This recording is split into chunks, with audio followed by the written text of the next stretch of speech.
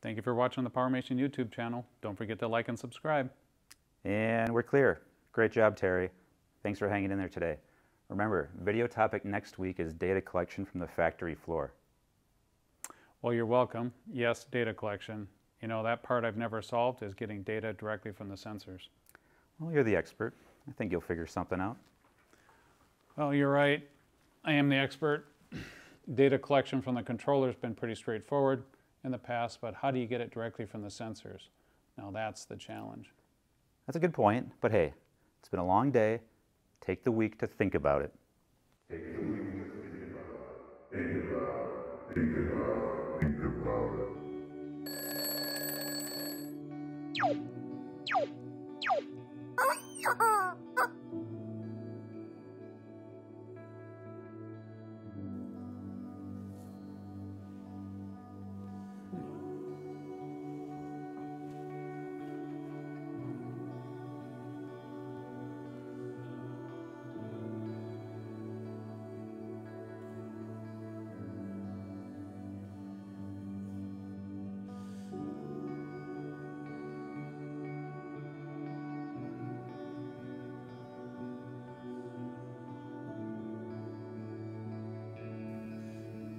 This is amazing. How can this be? Am I? No, Terry, you're not. My name is Sean. I have something interesting you should see. Okay. Hi, everyone. I'm Sean Foley. I'm a business development manager at Banner Engineering, and I'm involved a lot with Snap Signal technology. It's a new portfolio of products. I'm going to be talking with you, Terry, explaining to you a little bit about it. It's really great to be here. Sounds great. Tell me more. Yeah, so a little bit about Snap Signal technology. So what is it? So at a high level, Snap Signal is a portfolio of IoT enabling hardware and software that enables people to make better data-driven decisions. So IoT has been a buzzword that's been going around for a long time. People are looking to deploy it more and more. And it's been exponential in terms of how it's grown over the last few years. It's going to continue to grow. But we've had a lot of conversations with customers who want to deploy IoT, particularly on their legacy machines and legacy equipment, but they don't know where to start. They don't know, they perceive it to be a massive enterprise-wide consulting engagement or lengthy, a lot of time to install it. And so I'm going to kind of walk you through what Snap Signal is. It's a portfolio of hardware and software. But to explain really Snap Signal, it really helps to talk about the Snap Signal data elevator. And so what's really powerful about Snap Signal technology, I'm going to talk a little bit about this with some hardware, is that it's an overlay architecture. So what do I mean by that? So a lot of machines throughout the world have all sorts of different sensor signals on them. They may have a discrete light, for example. They may have an analog sensor, maybe detecting tank level. They may have an IO link sensor, one of the many IO link sensors deployed globally. They may have a current transformer. So what's a current transformer? A current transformer, you could clasp it around a conductor going into a motor or a cable going into a motor and continuously monitor the current of that motor. And why would somebody want to monitor that? Well, if they notice fluctuations in that current and it seems out of whack, that could be indicative that a motor is about to fail, for example. Discrete sensors, just a simple on and off. They may have a serial, like a temp and humidity sensor. They want to monitor the temperature and humidity of their environment. Or something like a QM30 that Banner has, where it's monitoring the vibration and temperature of a motor, for example, that's mounted. So they have all these different sensor signals. What Snap Signal is all about is being able to capture that sensor data, convert it all over to a unified serial protocol with our compact converters, most of which, they're about the size of a AA battery, and converting that over to a unified serial protocol. And so that unified serial protocol has a lot of advantages we could talk about. But once it's all converted, talking the same language, we're able to take it into our what's called our DXM R90 industrial controller. And what I like to think of this product as the consolidator. You're gathering all these sensor signals with actionable data, having it talking the same language, bringing it into this consolidation product. And from this product, you're able to send, from this controller, you could send that data out to the world. You could send that data to your SCADA, for example, or an HMI. You could also send that data directly to the cloud. So HTTP push methods, or via MQTT, you could send it to AWS IoT Core, for example. So what if we had a whole bunch of sensors in the field and they're all connected together with cords? You have to splice every one of those wires is what you're telling me? Yeah, so in a lot of cases, if a sensor is already installed, so it's the beautiful thing is that this is an overlay, so we're not going to be disturbing their existing controls in nearly all the instances of Snap Signal. So typically what we're going to be able to do if they have a sensor installed that they want to tap into, that may be already communicating with their control system, you could use something as simple as a parallel wired splitter like this. Plug it into your sensor, maybe it's a discrete sensor counting objects moving by, plug it into your sensor. The sensor goes here, one branch of your parallel wired splitter goes back to your PLC, your existing control system, so it's not disturbing that in any way.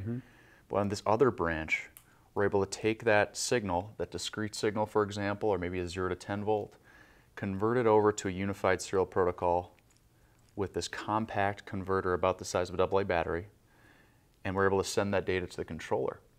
And so this controller product, this is, as you can see, it's pretty small if you want to hold that there. It's a 90 millimeter housing. It's called our DXM-R90 industrial controller. Yeah, that is small. So it fits in about the palm of your hand. And what's really powerful about converting these signals over to a unified serial protocol is that RS-45 protocol, you could have multiple devices connected on a single branch of this DXM-R90 industrial controller. So if you look on this animation here, so if you wanted to have, say, tee in multiple sensors and have multiple sensors going back to a single port on the DXM-R90 industrial controller, you could do that. And another benefit of the RS-45 protocol is you could have a very long cable lengths. And so we're seeing a ton of interest with this technology in being able to have legacy equipment, maybe installed for decades, and being able to access sensor data that's already there, unlock sensor data that's already there. We could also add new sensors. So you could add, maybe if you wanted to monitor motors, or maybe you wanted to monitor, tap into a discrete sensor that there. It really offers the flexibility to, with this overlay technology, to add new sensors to get better insights in the health of your machines, but also tap into sensor signals that's already there, in a lot of cases just by using something as simple as a parallel wired splitter, an M12 splitter. So it's very powerful. And then another thing is we have a new IO-Link master as well. So being able to take in IO-Link signals, you know, IO-Link has just been exploding over the last several years, and there's so many different IO-Link sensors out there, and we could pull in all of that data into this overlay without disturbing their existing control system. Interesting. I always knew you could grab data out of a controller, and that part of it, getting it out of the sensor, has always been a challenge. Splicing into wires, cutting wires, duplicating sensors, and you've solved all that. That's pretty cool. Yeah, we're seeing a lot of success with it. And then there's another element to this as well. So we have our controller, we have our converters, and the thing that we like to emphasize is we have over 30 different varieties of these converters. So for example, and then another thing that's really exciting is that it's talking about being a conduit for all the different sensor signals that you may have. A lot of these converters are brand agnostic. So you could use banner sensors, although we always like people using banner sensors. You can take in other sensor signals. So for example, we have a converter that could take in a 4 to 20 milliamp signal from any sensor, whether it's a pressure sensor from another manufacturer or a temperature sensor, and we could convert that 4 to 20 milliamp signal or 0 to 10 volt signal over to RS-45. And so the fact that it's brand agnostic, you could take in other sensor signals, is really powerful.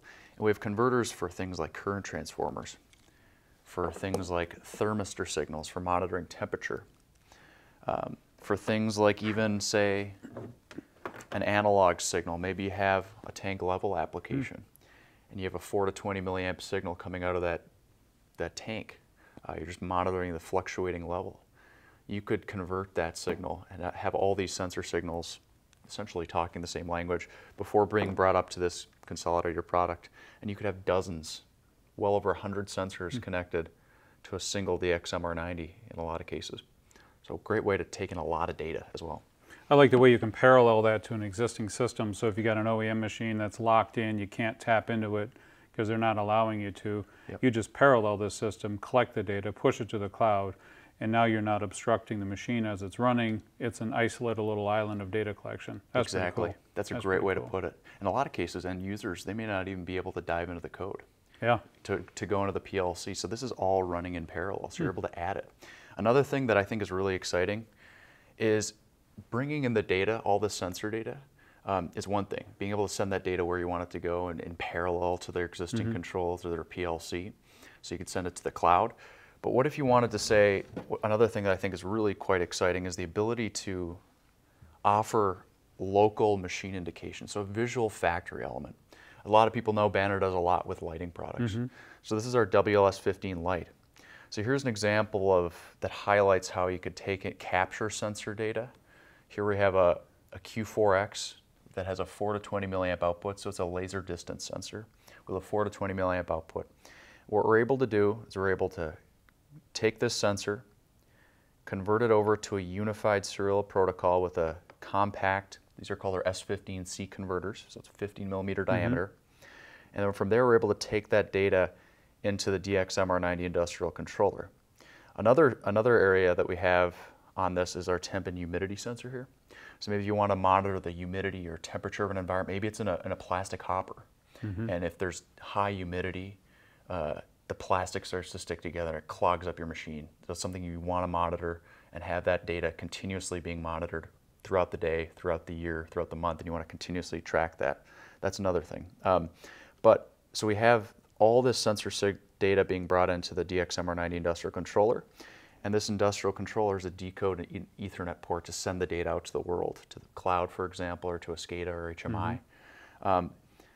We have a WLS15 light here as well that's being essentially controlled in this kind of island in parallel. So this is not being controlled by a PLC, but we're also able to offer a local indication element to this display as well. So maybe there's a machine out there that they have an analog sensor signal, they want to add an analog sensor signal, but they also want to alert personnel, maybe my raw materials falling below an established threshold. So I can send the data to the cloud, so I could get a text message or an email alert when the raw materials falling below a certain threshold. But I also want to alert personnel with a visual element. Mount one of these guys on a tank, or maybe next to a roll diameter as roll diameter is fluctuating. You could offer a local indication element as well as a cloud IoT solution for tracking raw material, for example. And you could do it with a lot of different sensor types. Another sensor we have is a device we have is some of our IO Link masters. Like this one right here, as you can see, is a 2-port IO Link master. So for taking in IO Link sensors, the many thousands of IO Link sensors deployed throughout the world into this overlay architecture. So you could harvest sensor data that's already there, or you could add new sensors to fit the application. And you know, I get questions all the time of what sensors do I need to tap into? What sensors do I maybe need to add? And sometimes with questions like that, I may have maybe a machine that's been running for 20 years, it's working quite well, but it could be working even better. And how do we get it working more efficiently is by able to add some technology. And it doesn't have to even be a very large, massive solution. It could just be starting to add a few sensors to their machines to help cut down on things like perhaps downtime, perhaps things like improving the overall efficiency of the machine by continuously monitoring certain assets. One question I like to ask customers or end users is, what are some pain points you experience with your machine? And what assets, if they were to fail, would be catastrophic to your production? And how do you monitor those assets? Do you monitor with a notepad or a clip pad going up and down, monitoring the gauges and writing them into a notepad every month or every 6 months? Or do you continuously monitor those assets with an IoT solution where if, say, a sensor value falls below a certain threshold, you could automatically get an email alert, for example, or a text message alert. So it's a very flexible, scalable solution. And I think the nice thing is, too, in a lot of cases, it's brand agnostic. Very impressive. Yep. Well, thanks, Sean. It's been great to talk to you, and thanks for welcoming me to Banner. And thanks to our viewers at the PowerMation YouTube channel. Have a great day, and be sure to like and subscribe.